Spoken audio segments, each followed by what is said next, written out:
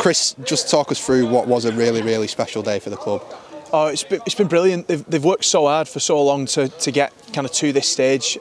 We talked about it being one of our aims midway through last season, and then end up obviously winning promotion and ending up kind of here. And then they go into a long, grueling pre-season that we kind of already told you about.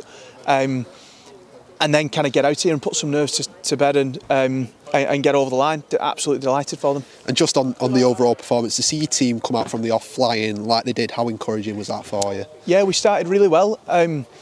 I think we've probably a bit of a different view of the game. I think we give them a bit of a pass for some of the nerves. I would expect us to be a bit more clinical than we were really, and I think we'll work hard to improve on that. But you know, the result's the main thing today, if I'm honest, and we get over the line and we build again for next week.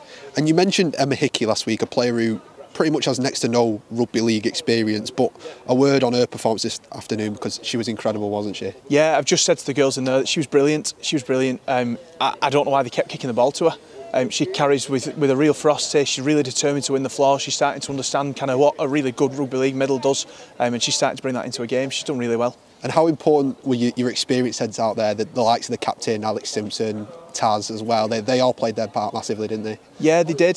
This is a different stage for us, so you know, I end up kind of sat in the stand. We're limited in the kind of feedback we can give them through the game, and we really needed those players to step up, and they did. You watch all those players you just mentioned there, and Vic Kinney and Serena again, kind of marshalling the troops and making sure that we're in the right positions, and we're trying to stick to our processes and proofs in the pudding, really. And just finally, last week you said you can't wait to see us shock a few. I think it's fair to say we did that today. Yeah, absolutely. I'd be really interested to see whether people thought we'd come here and win, but here we are.